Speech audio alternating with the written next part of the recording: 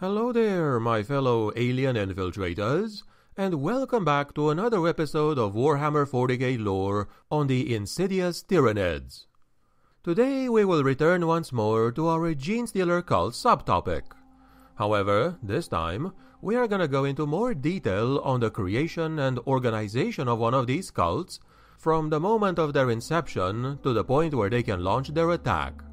We're also going to learn about the multiple stages, or generations as they are known, making up the cult members.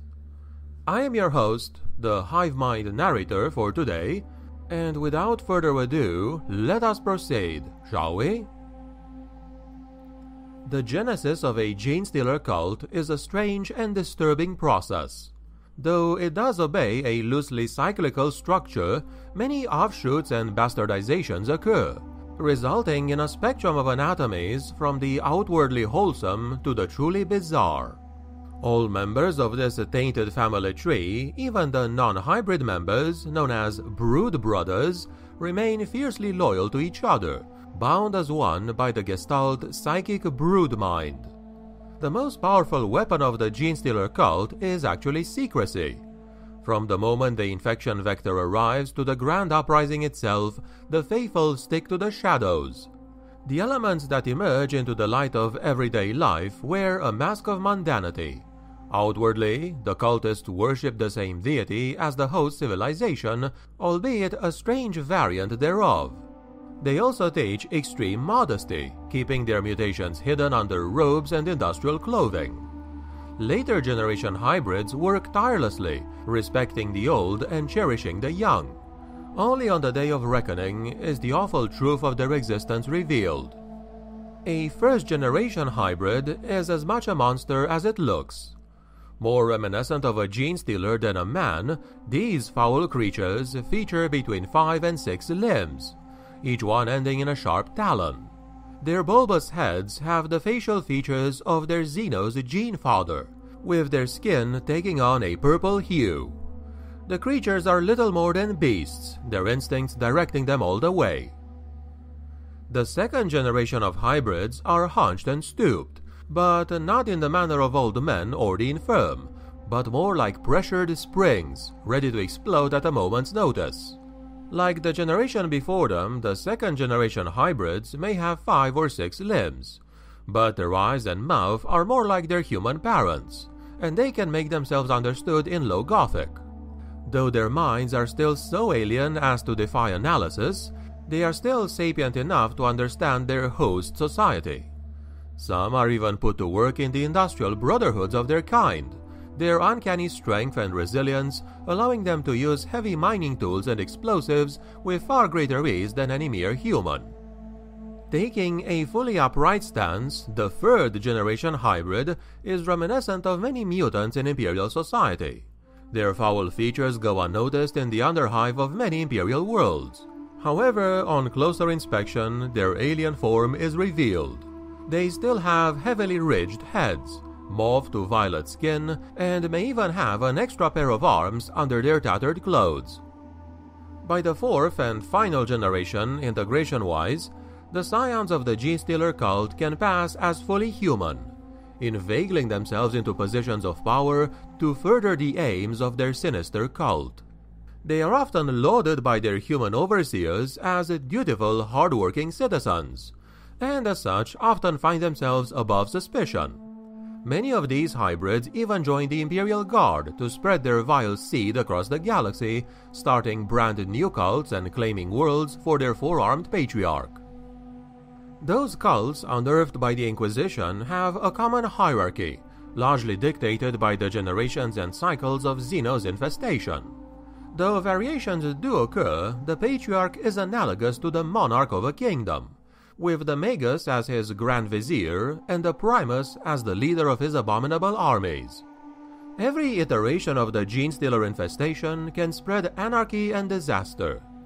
Better known as brood cycles, the mockeries of family lineage that form the framework of each cult are all the slaves of the Patriarch's will. To celebrate his magnificent strangeness by echoing his form is a privilege like no other. Though they all pay homage to the patriarch, each brood cycle has a strong internal coherence, and many will bear markings that bind them further to their brothers within the cult. Though the broods of each cycle are similar in organization, the Genestealer curse does not conform to the strictures of mortal science. Anomalous bioforms rise to the surface with each generation, for interbreeding within the cult is very common, and Tyranid gene matter is, by its very nature, very mutable. Even as the second and subsequent cycles spread the infection anew, the original brood cycle will still be active, casting the web of the patriarch's influence even further. A fully mature Genestealer cult is huge. It can number in the millions or even in the billions, maybe even more if it covers multiple worlds. The cult of the Pauper Princes, for example, originated on the world of Chancer's Vale, but has taken its fervent creed to the Sentinel world of Vigilus, and 15 other planets besides. The original instance, known as the Genesis infestation, is the most numerous, but all subsequent infestations, sometimes also known as splinter cults, have much the same coloration of chitin and flesh. There might be small differences in the markings and even temperament, but they are nonetheless cut from the same cloth. They may even use fundamentally the same heraldic colors to show their wider allegiance. Necessity often demands that these colors are adapted to fit in with local uniforms and societal norms, but armbands and tattoos are sometimes employed as well as a unifying feature, albeit often hidden from sight. All the cultists of a given world are known as an infestation, and each populous area can propagate several full brood cycles. All the cultists in a given population center are known as a gene sect. Some populations are only big enough to support one gene sect, but on the worlds that are teeming with life, several can coexist. Though each gene sect can further differentiate itself with markings and subtleties of coloration, ultimately they all hail from the same patriarch, and usually work together seamlessly. Each gene sect has its own specialist bioforms and war leaders, including a Magus, a Primus, and a Nexus. These ones usually hail from the 4th generation and hence can pass as human. So close they are in thought and deed that they and their peers in other gene sects may even band together to fight in the same place at the same time. The gene sects, usually at least several hundred strong, are then further subdivided into so-called claws. The claws typically number between 50 and 100 warriors formed for special duty, and these are assembled and disbanded according to the cult needs. The claws will have at least one leader figure guiding them in their mission, and each Magus and Primus will have several claws at their disposal, ranging from neophyte groups which can pass for human to monstrous breeds of aberrants that are unmistakably alien. Once the cult reaches a point of maturity when it feels safe enough that it can spare the resources to spread, it sends out a Genestealer, or even a whole brood of Genestealers, to find new prey.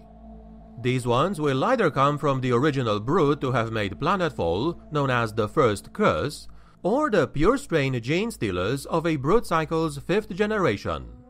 These vectors of infection will start a new gene sect should they find another suitable population center on the same world, or an entirely new infestation if they reach a planet that can support a splinter of the original cult.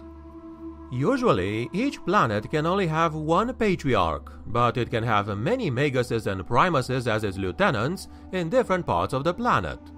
If the existing patriarch dies, the next Genestealer to have infected a host on that planet will adapt and grow to become the new patriarch over time.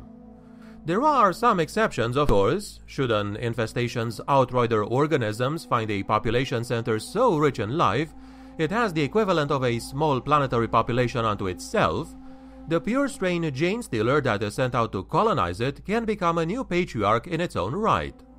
This, however, will only happen rarely on continuous land masses, due to the psychic backlash that could result, but provided there is a big enough distance between the sites, it can theoretically occur.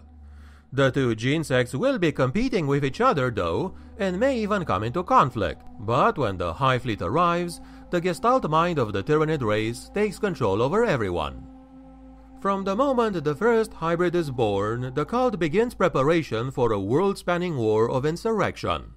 There are other factors which can trigger a large military-scale intervention, sometimes before the dynasty is ready. Woe betide those who derail the cult's master plan, for their warriors strike serpent fast, and their vengeance is terrible. The Genestealer cults are concerned with their own propagation above everything else, and will usually only commit to an armed insurrection on its own terms.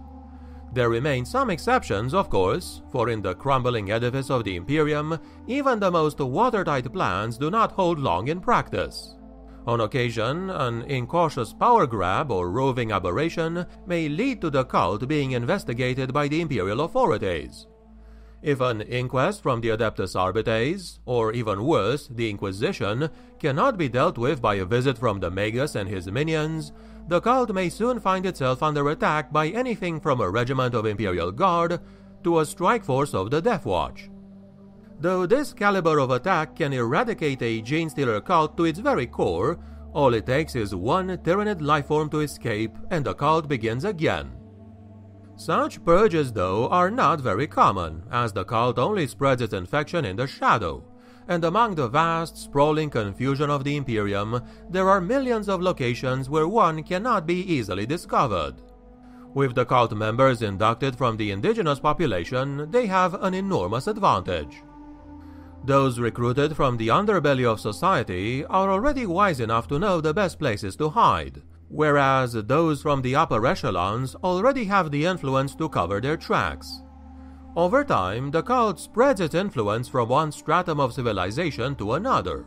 A mature cult with several brood cycles will have anything from sewerjacks, factotums, and autoproctors to high justices and spire lords under its sway. And this, my friends, has been what I wanted to tell you on these creepy Genestealer cults for today. I can't be the only one to think that this topic would make a great horror movie material.